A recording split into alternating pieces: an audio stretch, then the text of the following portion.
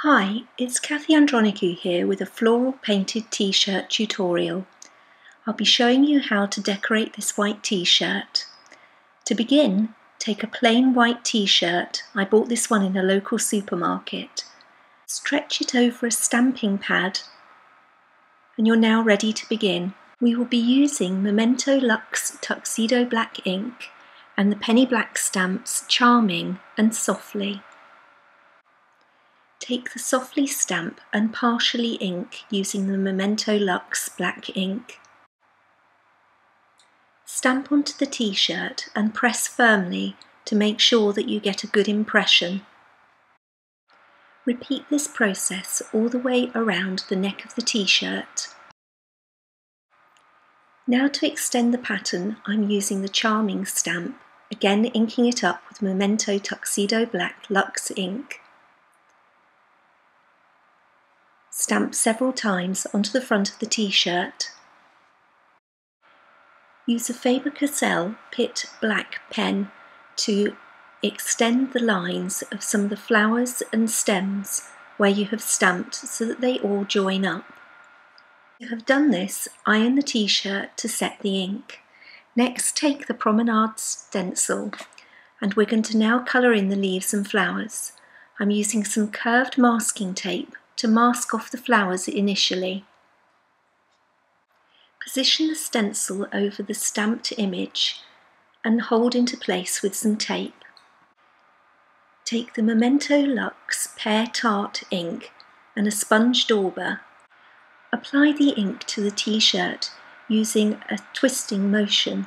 That way the ink will get through into all the areas of the leaves as you go along. Repeat the process again using the Flower Dance stencil until you have covered all the leaves. Once you have done all the leaves, iron set them. Then take Memento Luxe in Dandelion, Angel Pink and Bahama Blue and repeat the process with the flowers.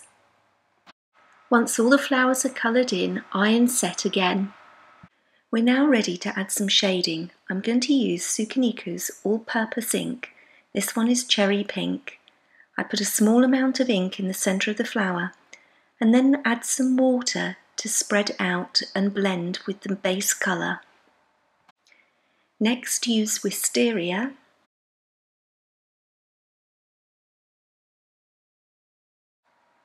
then Tangerine on the yellow flowers,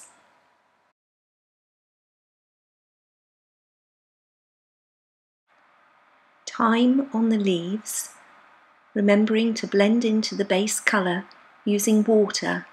You don't need much, it will blend quite easily.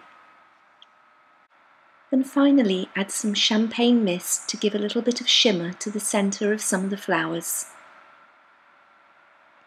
Once you have completed this, you can then leave to dry and iron set.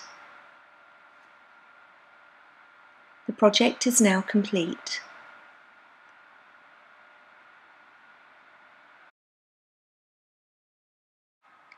Here is a full list of the supplies used. Thank you for watching. For further inspiration, please visit my blog at candronikucardcraft.blogspot.co.uk.